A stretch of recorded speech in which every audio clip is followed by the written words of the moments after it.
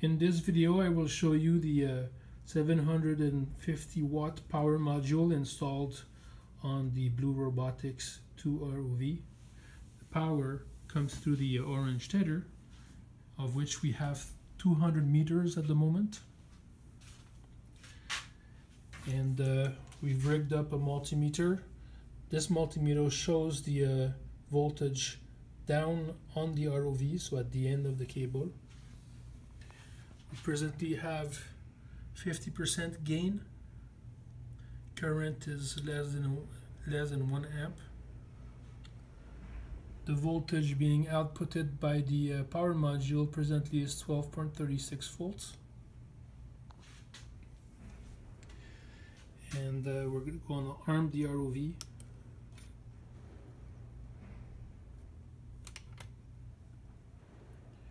And we're going to give it full down thrust.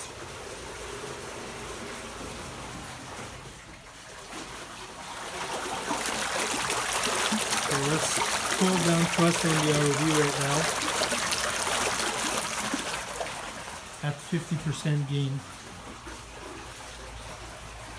At present we have 13.27 amps roughly,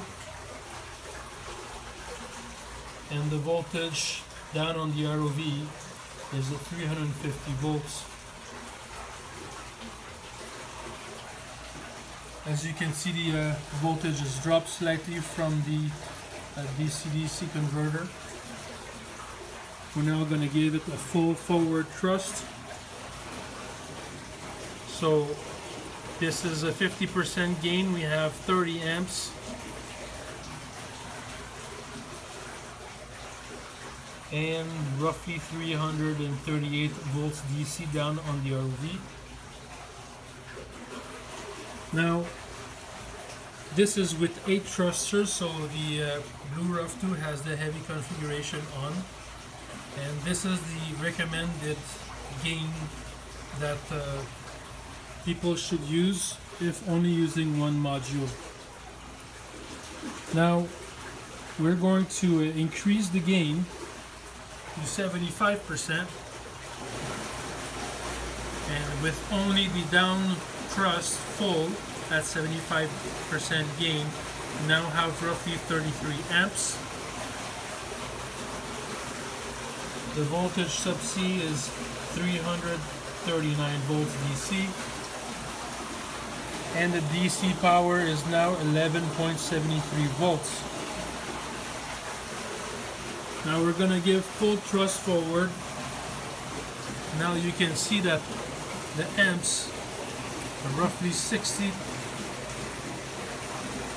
volts almost. Sorry, 62 amps. And we're giving it full thrust. And we have 324 volts DC Subsea. Now, this is not recommended, but I'm going to increase the gain again to 100%. So at 100%, you have 58 amps just on the downward thrust, and I'm going to give it forward thrust. But what happens now is there's too much current, and the voltage has dropped significantly in order to limit the amount of current that's going out. So if you are working on 100%, be aware that your voltage is going to drop significantly.